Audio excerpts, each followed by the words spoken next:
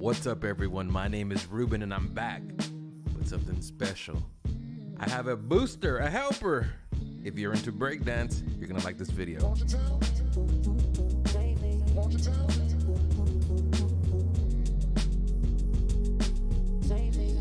Oh, welcome everybody.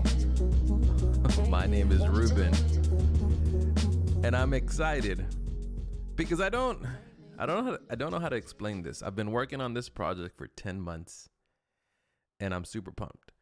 It's not a framework like the other companies, right? It's not a framework, but it's a booster. If you're into breakdance, it's gonna really, I gotta move my coffee over here. It's really gonna improve your flow and how you design things and take some things off your plate. So whenever you build a new breakdance website, you don't have to think about it, right? You just work.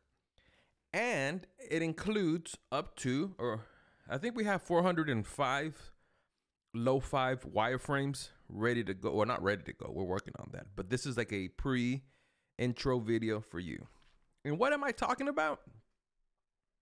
It's been a minute and I haven't said anything. Well, I want to introduce Headspin.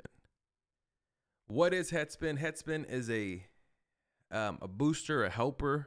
I can't use the word core. I don't want everyone to attack me. It's core framework. No, it's not. It's this project technically here was for me. I wanted something to help me increase and speed up my breakdance experience, right? So one of the things that I really need help with spacing, with typography, with page widths, right? I guess light and dark themes. Let me see what else. My color palettes. And I hate thinking about, which on a gap, for example. I hate thinking about, is it 20 pixels? Is it 30 pixels?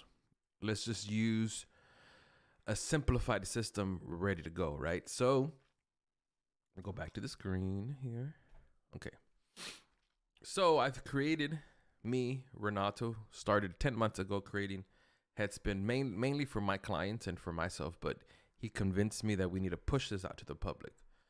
So I have 3 examples here of some frames, right?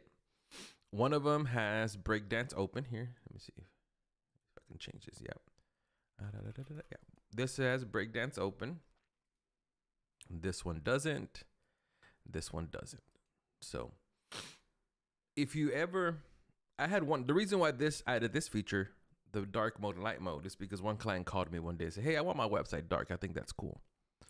And I had to go individually to each system and change the website. It was annoying. So what did I do? Made a button. You click dark mode, hit save. Now your whole website's dark instantly. And that's all you have to do. Bring it back to light. And it's back.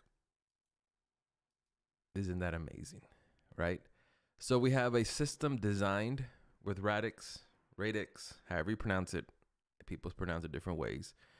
That the colors are automatically and systematically accessible. I can't even pronounce the word this morning. I'm still drinking the coffee. Another cool thing I needed, one guy called me and said, hey, I need my page to be smaller like a blog, like kind of like a centralized blog. I'm like, how do I do this? Now, I just changed the pixel width, let's say to 900. Hit save. And it's 900. So this kind of broke the design, but not all designs are designed to be 900, but you get the picture. Everything here, like for example, on the background, I don't mess with the background. I mess with the inner canvas. So there you go. Hold on. Reset this. And then you can also adjust the gaps if you need to. By default, I think breakdance is 20 pixels on each side. You can do that. We also have typography, very uniform system. Everyone adapts this kind of system of how to scale typography, not inventing the wheel. But now you don't have to think. This plugin, Headspin, automatically goes into Breakdance. So this controls all your Breakdance fonts. So you control that from here, right? So simple, nothing complicated, right? And then the spacing as well. So we have section spacing. We have, you can see all the spacing values. And this, I'll show you why this is important in a minute. So you can adjust a multiplier.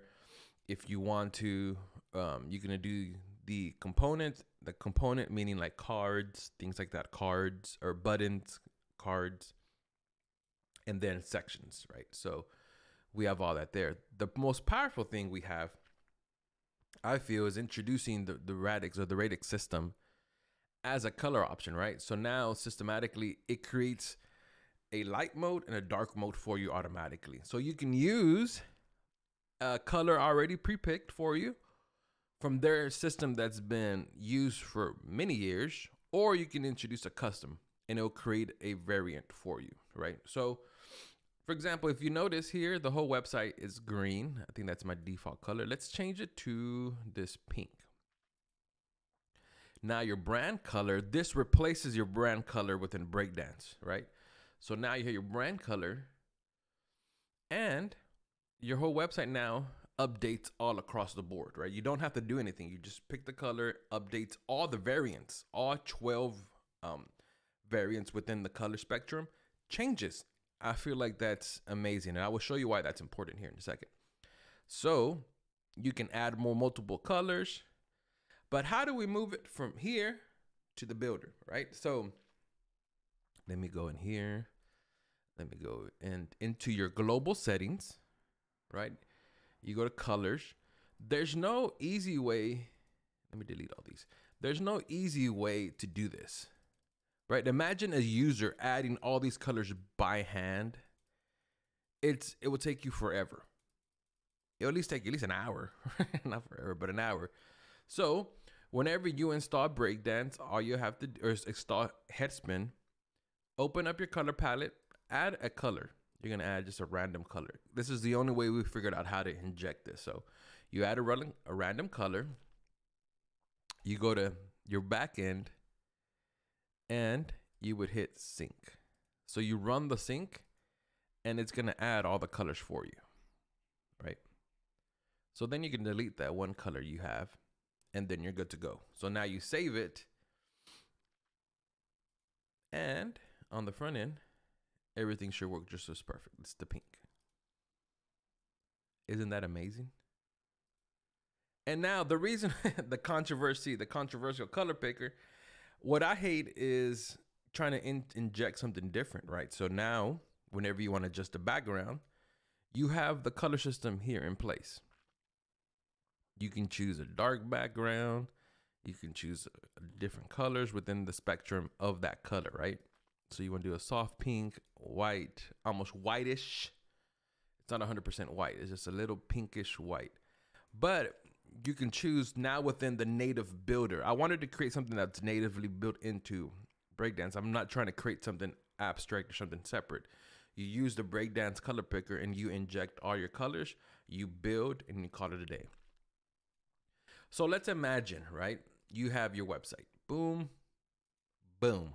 You created 1, 2, 3. You created the entire website, but you wanted the second section to be dark.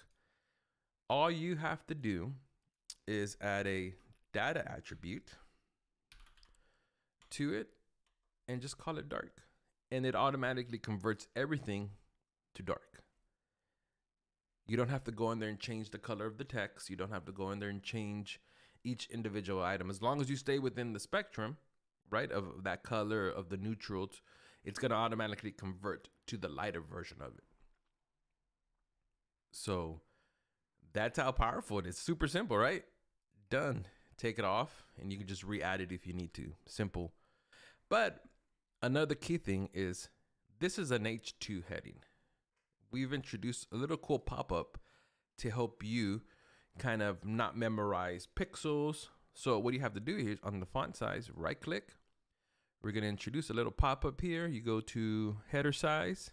So it's an H2, but we have a jumbo called HO.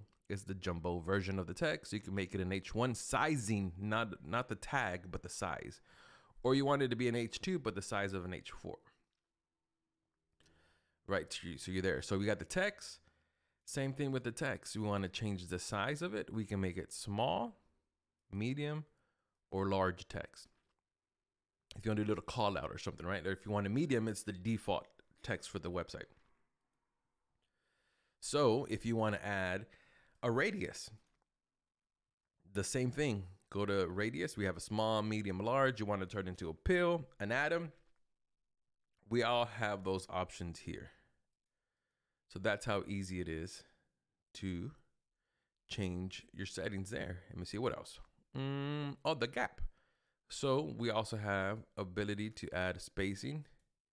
If you want to introduce a little bit more spacing to your gap, but you don't want to remember a number, always use medium, right? Always use medium, use small, extra small, extra small. So you can do that. So let me see. But I think that's super cool, right? Introduce a little pop-up. And that's basically all a Headspin. This initial phase is phase 1. So don't at me, don't say I'm missing X, Y, and Z. We know. But this original idea was for me to have something super cool for my clients. And I'm introducing it to you. But also, as we're creating this, we have 400, I just had a brain fart. We have 400 sections, lo-fi frames, going to be introduced as well. So you're not only getting the plugin, you're getting access to a ton of frames. Are you ready? I am. Let's go.